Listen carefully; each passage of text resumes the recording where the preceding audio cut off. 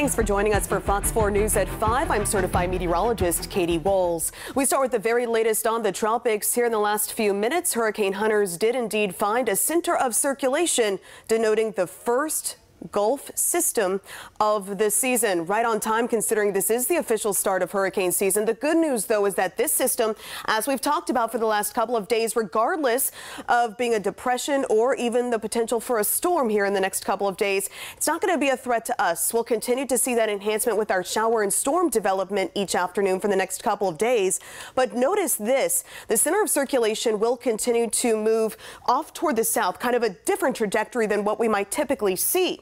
Now, it is forecast to become a tropical storm before weakening to a remnant low and then over western Cuba as a remnant low here over the weekend. So bottom line, we could see Tropical Storm Arlene here in the next couple of days. But again, our main factors here will continue to be the threat for that heavy rainfall. So as we speak, the hurricane hunters currently flying through this kind of disorganized cluster of storms situated in the northeastern Gulf of Mexico. And again, this will continue to work its way southward, but we are seeing those heavy downpours. It's what we dealt with yesterday and also today. Now, for now, the coastline is on the quieter side. We do have that flow off the Gulf. A couple of little rain showers right here over North Fort Myers. Otherwise, farther inland, that's where the bulk of activity is as we speak. So I want to zoom into where we do have some of those big downpours out there across Glades County, Palmdale to Moorhaven, Clewiston, seeing that very heavy rainfall and also stretching down toward, say, LaBelle into Felda.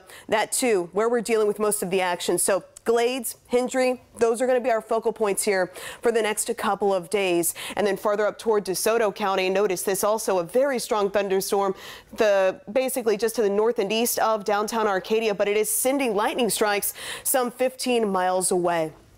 So now as we take a look at what we are expecting, why we're expecting that system to not really be a big threat to us, we look at the wind shear.